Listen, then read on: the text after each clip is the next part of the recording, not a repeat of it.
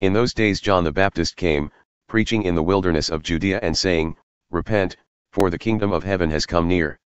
This is he who was spoken of through the prophet Isaiah, a voice of one calling in the wilderness, Prepare the way for the Lord. Make straight paths for him. John's clothes were made of camel's hair, and he had a leather belt around his waist. His food was locusts and wild honey. People went out to him from Jerusalem and all Judea and the whole region of the Jordan. Confessing their sins, they were baptized by him in the Jordan River. But when he saw many of the Pharisees and Sadducees coming to where he was baptizing, he said to them, You brood of vipers! Who warned you to flee from the coming wrath?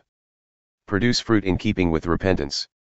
And do not think you can say to yourselves, We have Abraham as our father. I tell you that out of these stones God can raise up children for Abraham. The axe is already at the root of the trees, and every tree that does not produce good fruit will be cut down and thrown into the fire. I baptize you with water for repentance. But after me comes one who is more powerful than I, whose sandals I am not worthy to carry. He will baptize you with the Holy Spirit and fire.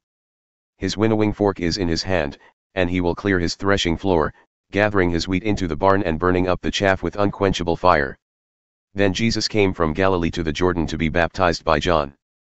But John tried to deter him, saying, I need to be baptized by you, and do you come to me?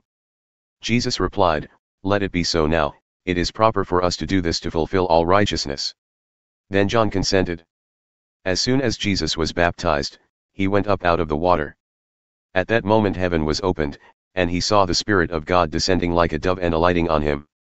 And a voice from heaven said, This is my Son, whom I love, with him I am well pleased.